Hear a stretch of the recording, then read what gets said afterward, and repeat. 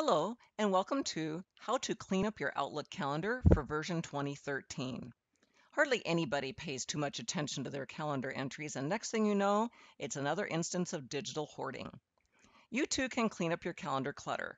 All it takes is a few basic steps and a few minutes. Once you're in Calendar, click on View, and you'll want to change the view. What you'll want is to get a list of your individual calendar entries, and then you'll want to list them by a date.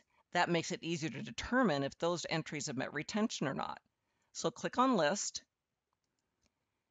and click on View Settings. You'll want to group those entries by date. So go to the drop-down menu and look for End. That'll give you the end dates for those entries. And then click on Ascending, and that will take your oldest entries and bring them to the top of the list. Click OK. Click OK. Go to the top of the list and then take a quick look to make sure that those dates do indeed meet retention. Then to do this in batches, left click, highlight, shift, and that way you can get rid of these entries in batches at a time. Right click, delete, hit OK, and that will remove those highlighted batch of entries. Don't stop there. Do repeat as necessary. But to finish this job, go back to your mailbox,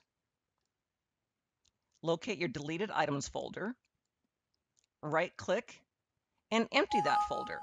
What that will do is then permanently remove all those calendar entries. And that's it. Ta-da! You have just cleaned up your calendar.